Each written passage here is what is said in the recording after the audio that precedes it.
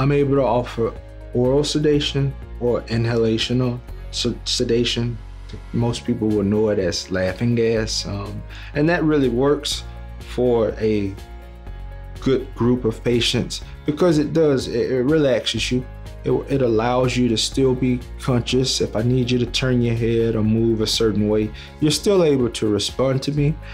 Other options would include, once training is finished, is IV sedation, where a patient is in a more sedated state. I don't offer that now, but the training is in place to do that. And that would be the ultimate, where you can get a patient relaxed to the point to where they're still conscious. It's not general anesthesia, meaning the patient still has control of their airway, they're still breathing. We have them monitored, of course, while that's taking place. So as far as the sedation protocols that I offer now would be your oral sedations or inhalational sedation.